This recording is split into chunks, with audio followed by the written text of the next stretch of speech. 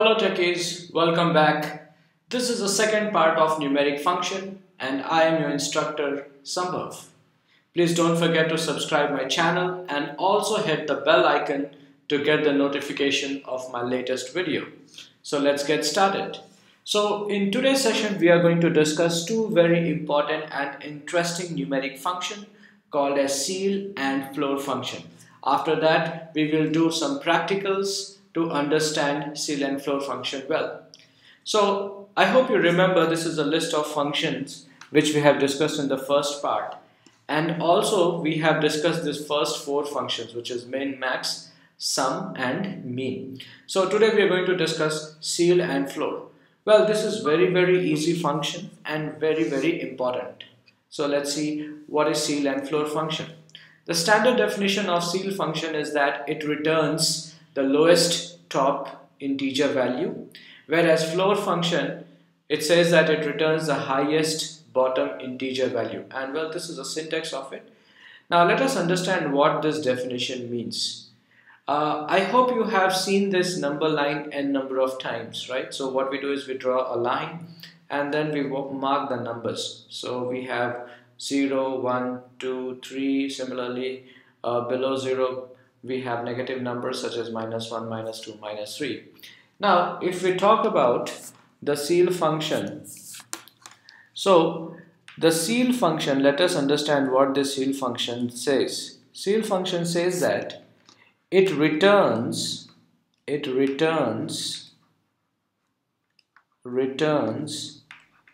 the lowest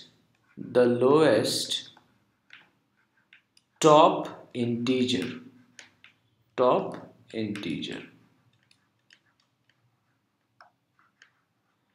Now let's say for example I have a value called as 2.5. Assume I have a value called as 2.5. So where will this value 2.5 lie on this number line? Somewhere between 2 and 3. So let's say for example my 2.5 lies here. Now can you tell me how many numbers are there between 2 and 3? Yes, you're right. There are infinite numbers. Let's say for example if I write here 2.5, 5, 5, 5, 5, what I keep on writing it still lies between 2 and 3. So there are infinite numbers between 2 and 3. Now let us understand the Ceil function. The definition says that it returns the lowest top integer. Now this is my value 2.5. Now what are the integer values above 2.5? 3 we have. Similarly we'll have 4, 5, 6. So there will be infinite numbers, infinite integer values we will have above 2.5. So all the integer values lying above 2.5 are called as top integers. So the top integers for 2.5 would be 3, 4, 5, 6, 7, 100, million, trillions and so on and so forth. But the definition says it returns the lowest top integer. The lowest top integer. So the lowest top integer would be 3, right? So this is the lowest top integer, right? So if I want to calculate the Ceil value, so the Ceil value for 2.5 would be 3. Similarly, let's look at floor. So floor, what does it do? It returns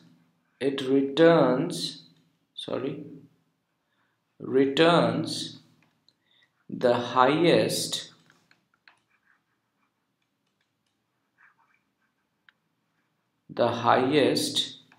bottom integer.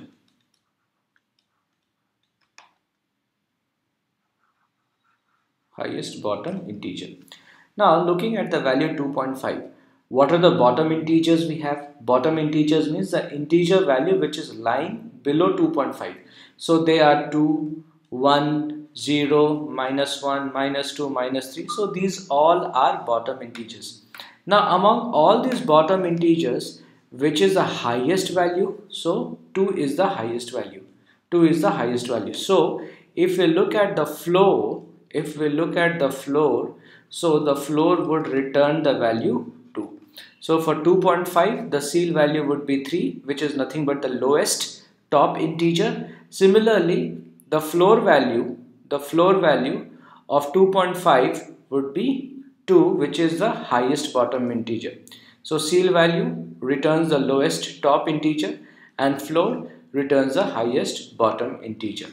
Let us take another example. Let's say I am saying minus 2.7, right? So minus 2.7 will also lie somewhere here. Assume this is my minus 2.7. So this is my minus 2.7.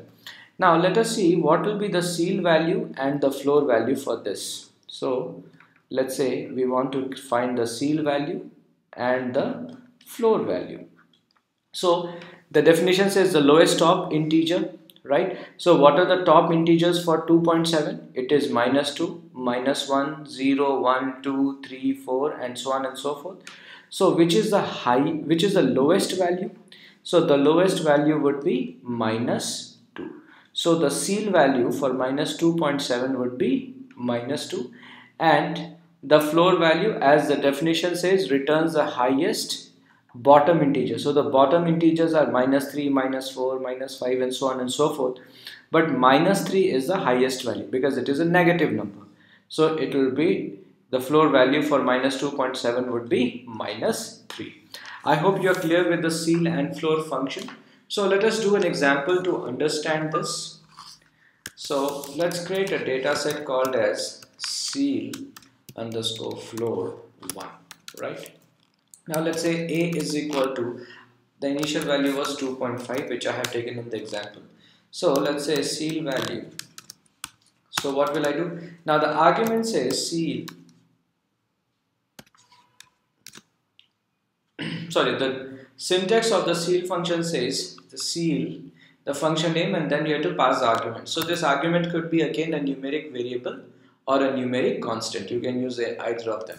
Now I will give a semicolon. Similarly, I will find the floor value of it, which will be floor of A. Run, and let us print the result. Print data is equal to Ceil underscore floor 1. Run. So if I execute this, as expected, we should be getting the Ceil value should be 3 and the floor value as 2. See, Ceil value should be 3, which is the lowest top integer, and floor value as 2. Let us find the Ceil and floor value for minus 2.7. Let us write the code. Data Ceil underscore floor 2. A is equal to, now let's say I'm creating another variable A called as, and let it have a value minus 2.7 or 2.9, whatever it is. And let's say Ceil value, let us calculate the Ceil value. Let it be 7 itself because we have taken 7 in our example. So Ceil value would be Ceil of A, and similarly floor underscore 1 would be floor of A. Run, and let us print it. Proc print data is equal to Ceil underscore floor to run. So let's execute this piece of code and see the result. So as you can see, the Ceil value is minus 2 and floor value is minus 3 as expected. Ceil value for the negative number, the lowest top integer minus 2, and this is minus 3, which is nothing but your floor value. So we have got the result. So this is your Ceil and floor function.